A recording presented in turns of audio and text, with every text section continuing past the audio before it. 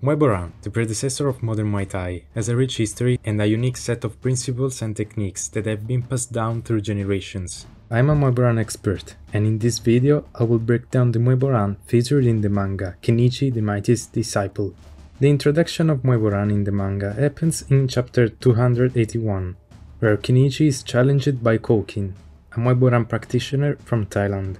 The first thing that I see is that this stance is not a proper Muay Boran one and is probably inspired by the one used in Ong Bak, the most famous movie on Muay Boran, which had some exaggerated features to make it more spectacular. Then we get a formal introduction to Muay Boran from a flashback, and it is presented as the ancestor of Muay Thai used for killing in war. The battle ends with Kokin lowering his guard to bait Kenichi into punching, only for him to counter with Yan Era 1, which is a real Muay Boran technique.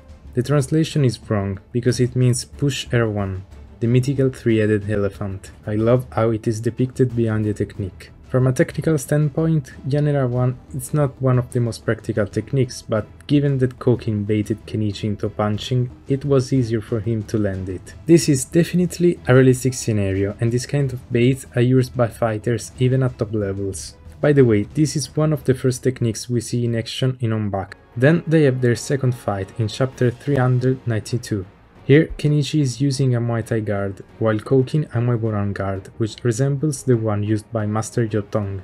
Kokin wears the traditional rope wraps that were used before the introduction of gloves. They are probably intended to be made in the old way, with raw materials, which were darker than the ones commonly found today. He wears them past the wrist, and if also considering his stance and the way he fights, I will say that his style might come from central Thailand. He also wears rope on the foot and shins, but this is not a real Thai tradition. The only style that wears rope on the shin is Muay, but it only consists of a few rounds on the lower area.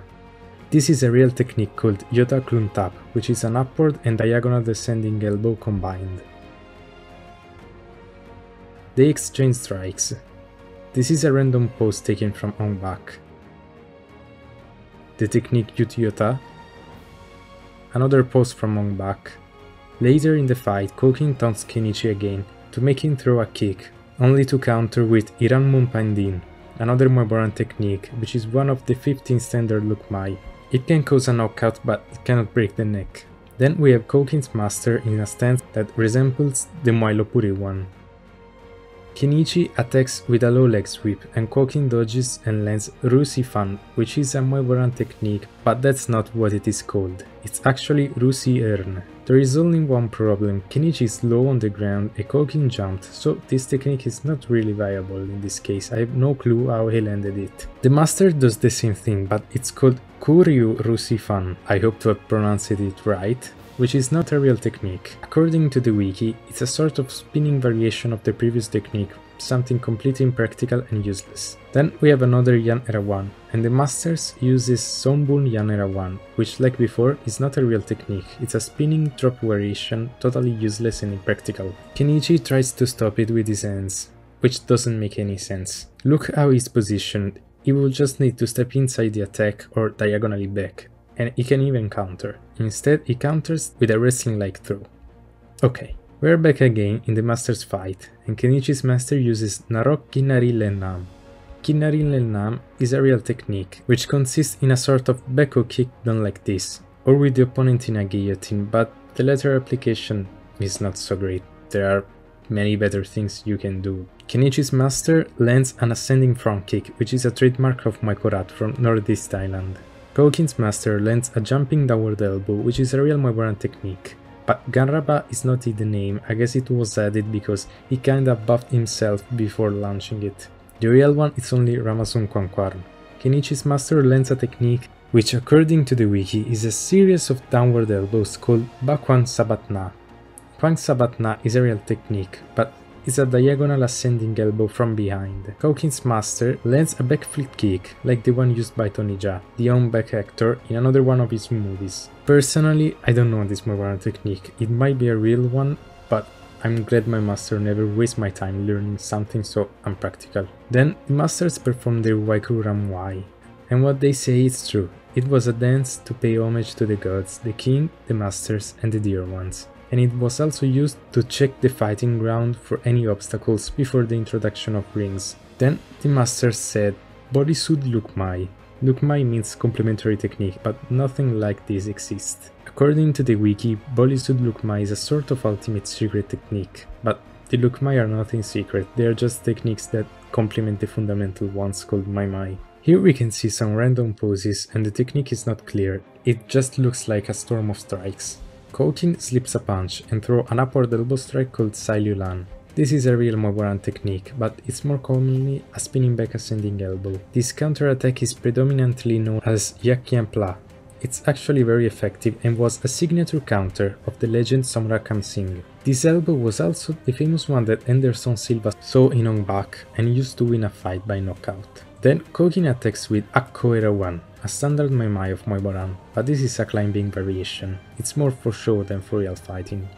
Kenichi stops it. I guess he's just incredibly strong to stop the entire momentum of the technique with the hands. Then Kokin is wide open and Kenichi lands his best shot. Kokin grabs Kenichi and lands Tabien Feng Tor, which is a jumping knee and elbow strike. A real technique. Kenichi exploits the grab to counter with a shoulder throw, and Kokin does some breakdance which is definitely not Muay Boran.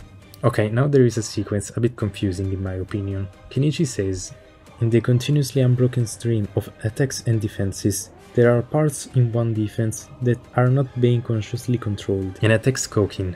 He blocks it, but the strike is so powerful that slips through the defense and lands. To me, it looks like he blocked it with both hands. I find it hard for the foot to slip through.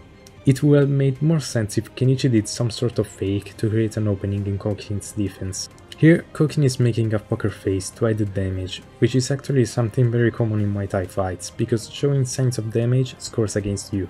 And then there is this beautiful shot of the Muay Boran guard, amazing.